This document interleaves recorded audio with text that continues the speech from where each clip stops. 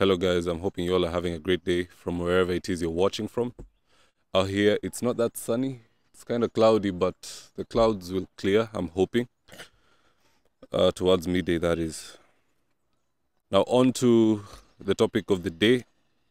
President Uhuru Kenyatta is holding a crisis meeting with Azimio elected leaders at the Kicc. Now, before we proceed, I would just like to urge you, just hit the subscribe button, or if you're watching from a different platform, just head on over to YouTube and search for David Wafula. You'll be getting more of this kind of content. It's what I cover, basically. So why is President Uhuru holding this crisis meeting today at the Kicc? I can think of only three reasons. The first reason is to congratulate the Azimio candidates who have won. For example, Governor Orengo, he has stepped up from being senator. The second reason that the president would be holding this meeting, in my opinion, is to get ahead of the announcement that the Deputy President, William Samoei Ruto, is in fact president-elect. It's only a matter of time before Wafula Chebukati confirms this. Now, I saw data from Standard Media. They've already compiled, they're done. William Ruto is at 50-point-something%. At the time of doing this video, I'm not too sure of the numbers, but you should be seeing it on your screen. I'll pin it over there. So it's quite clear that William Ruto has won, and the president is getting ahead of all this information. The president, in my opinion, is also going to concede defeat on behalf of Raila Odinga. And if he does not do it, I personally believe it is his role to do that. And why would I say this? Why is it that the president, in my opinion, should be the one to concede on behalf of Raila Odinga? Here's the reasons why. Number one, the president is the chairman of Azimio. He's the leader of that entire Azimio group. It is not Raila Odinga.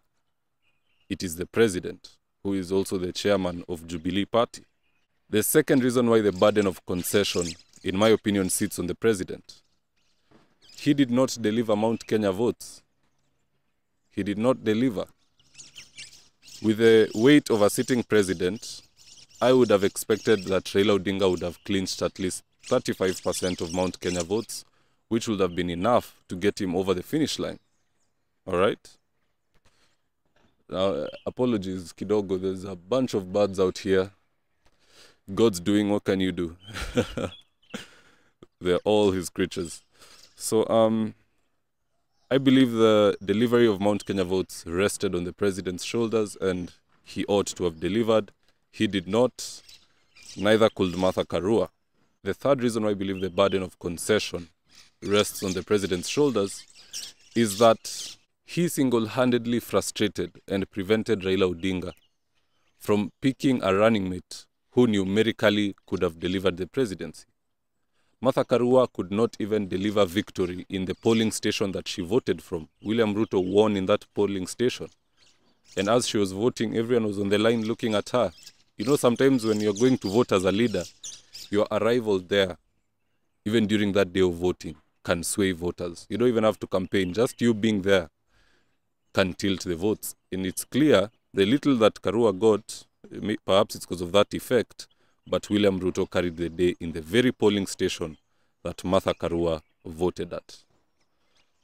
So in my opinion, Raila should have been given a free range. He should have been able to pick Kalonzo or even Mudavadi prior to Mudavadi joining Kenya Kwanza, and he'd have had an easier time garnering more votes. Because what's the point of picking someone who's going to deliver nothing and relinquishing somebody who can give you everything? Look at Ukambani. William Ruto is picking more than 20% of the votes. He should not have been getting those numbers had Kalonzo been the running mate. William Ruto would be getting 3-4%. So the excitement was not there in Ukambani because of the picking of Martha Karua as running mate. The fourth reason why I believe the president is feeling the need to take charge and address people at the Kicc and get ahead of whatever it is Wafula Chebukati is going to announce is that the sitting president took all the bargaining chips from Raila Odinga simply because he had a stake in the government. I have witnessed the president say that guys like CS Munya will continue to stay in power if Raila wins, and so on and so forth. So that really takes bargaining chips from Raila. So that really takes bargaining chips from Raila Odinga. Look at William Ruto. He had all the chips with him. That's how he was able to bag Mudavadi and Wetangula. He told them, I'm giving you 30% of government. Raila Odinga does not have that 30% to give. The president already has taken a chunk of that coalition. So he could not offer Mudavadi and Wetangula anything substantial. He could not offer Mutua anything substantial, and that is why they left. Mutua is a Baba diehard, was anyway, but he saw his party is getting nothing meaningful. But on the other side, he got an offer, same thing with Kingi. So the president took all of Raila Odinga's, not all, but a majority of his bargaining chips. The Raila Odinga ought to have been able to counter William Ruto's offer. If Ruto is telling Mudavadi, I'll give you 10% of government, Raila should say that's nothing, I'll give you 15. You know, that kind of math at the end of the day would have given Raila the presidency. If Wetangula was promised this same kind of percentage that he was given by Ruto, Raila would be the president. Wetangula delivered Bungoma, Trans Nzoia around 40% and above. Had he been in Raila Odinga's ranks, he would be president. So you see, these leaders, who people do not think are quite influential, when you put 2 and 2 together, you find that, oh, they could have actually gotten candidate X over the finish line. So in all fairness to Raila Odinga, in my opinion, I personally do not feel that he has lost the election. I feel that it is President Uhuru Kenyatta who has lost this election, because he's the chairman of Azimio. He is behind most of these decisions. The picking of Martha Karua was hinted by Rigathi Gachagua in the debate that was the president's hand.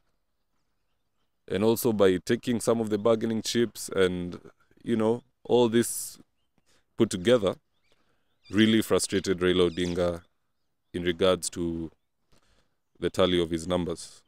In my opinion, if President Uhuru Kenyatta was to give Raila Odinga a fair shot, he needed to have done 3 things. Only 3 things.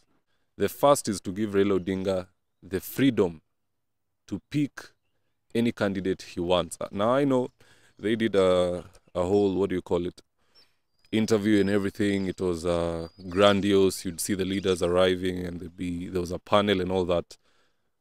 But you and I both know that the upper echelon, the guys at the helm of power, get the final say. They really do. And looks like they went for Martha Karua. If the picking of Martha Karua was Raila Odinga's choice, then the burden of failure falls on him. But in my opinion, all indications show that this could have been President Uhuru Kenyatta. The second thing that the president ought to have done to give Raila Odinga a winning chance was to stay out of the presidential race completely. The president should never have attacked William Ruto, except through his proxies. He can send CS Matiang'i, he can send so on and so forth, but he himself should never ever have done it. And he should never have also gone out to campaign for Raila Odinga. Now, why is this the case? Remember, Jubilee, the outgoing party, the outgoing ruling party, has its own lists of failures. The high cost of fuel, the high cost of unga, the high cost of milk, everything is just terrible as far as the economy of the country is concerned. So it was not in any way beneficial for Jubilee Party to align itself with Azimio and then to have a stake in that government. So the citizens were seeing that, hey, this party imetutesa and we want it to go home, and here they are supporting this candidate and they ought to extend their tenure. You know, we're not going to have that. That was the kind of talk that was going on around. So the president should have kept off. Not entirely. This is politics. He can keep off publicly, but use the system behind the scenes, like Mwai Kibaki did. Mwai Kibaki did not ever campaign for anybody. I don't think I saw that. But the system was very much aligned behind President Uhuru Kenyatta. And this allowed the people to treat Uhuru Kenyatta as his own man, like he's standing for himself, back in 2013, that is. Because He was not an extension, or he did not appear to be an extension of Kibaki's regime. This was a whole new set of people coming in as far as the public could perceive. And that is the kind of perception Raila Odinga ought to have had, and that is the kind of perception that he deserves, or deserved for that matter, because it's a gone case now. And the third thing that the president should have done was not publicizing the fact that some of his cabinet secretaries will continue in power. So these are some of the things which have cost Raila Odinga. Raila Odinga ought to have won the presidency by retaining Mudavadi, retaining Wetangula, and he can only do that by having all the bargaining chips, which in the first place have been shipped off to President Uhuru Kenyatta. So he was dealt bad cards, in my opinion, but I personally believe Raila Odinga has not lost this election.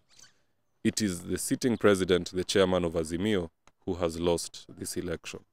Raila Odinga can walk with his head held up high, because he did not orchestrate all these scenarios which led to the loss of the election, in my opinion. But that's just my thoughts. I'd really love to know what you all have to say about this. So just comment below, let me know what you think. Here's the thing, I don't always believe that I have all the facts. I have some facts, but even you do have something to say about this, and I'd really love to hear what you have to say. So just comment below. And also, as I close this video, just take a moment or two, subscribe to this channel at David Wafula on YouTube. If you're watching from a different platform, just head on over to YouTube and search for David Wafula. I'll be the first person to pop up, and you can hit subscribe there, hit the notification icon, and I'll be doing more videos like this. So thank you so much, guys. Do have yourselves a great day. I'm hoping it's sunny where you're at, because it's out here it's super cold. But all in all, we are happy with the state of the country. No violence, no nothing. You can take a walk outside. That's how it should be, and I'm hoping it holds that way. Adios.